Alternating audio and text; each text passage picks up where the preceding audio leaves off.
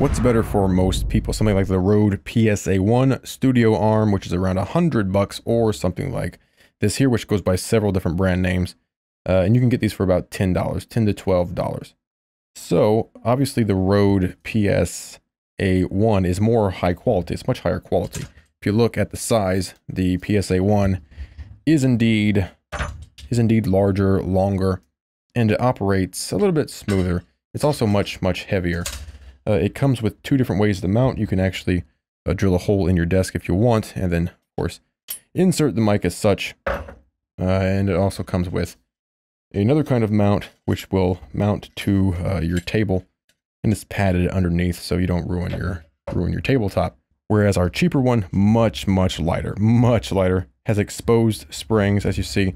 No exposed springs on the PSA1, and this cheaper mic stand will come with a mount that you can, of course, clamp to your table. It has a pad on there, and you can secure it down with the screw or not. Of course, it just inserts in the same way as the Rode does. Both of these operate in essentially the same way. Of course, we have exposed springs here.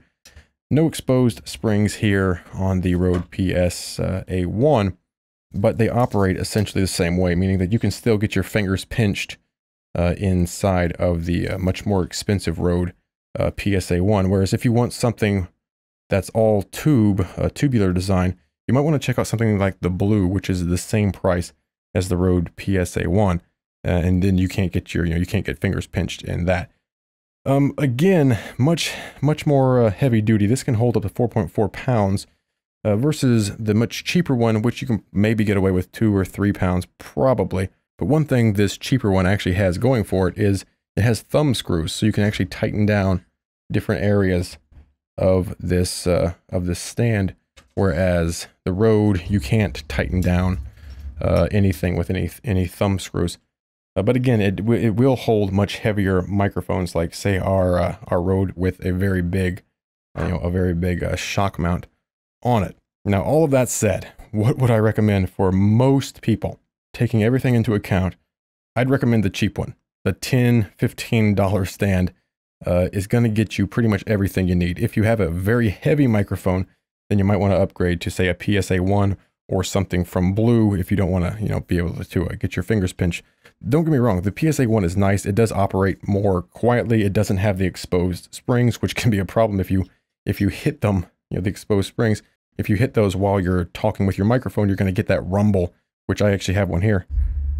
You're going to get that rumble into your microphone, which is not good. But again, for most people, it's probably not going to be that big of a deal. And is that really worth $90 more for the PSA1? Yeah. Is it really worth $90 more? Regardless of the name, these are literally the same. Then they're all about $10 to $15.